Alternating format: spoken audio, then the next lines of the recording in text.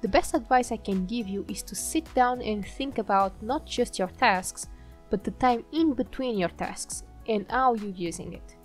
If it's easier for you to visualize it, make a schedule for yourself, mark in whatever obligations you may have, and find whatever spare time you have in between those obligations.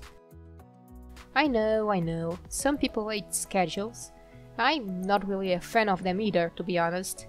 However, it helped me realize that I have more free time than I thought I had. When I stopped to think about it, I focused on how much time it took me not only to do the tasks I needed to do, but also how long it took me to get from one task to the next one. And when I finally took the time to think about it, I came to the conclusion that I was spending more time thinking about making art while I was moving from task A to task B, instead of using that time to actually make art.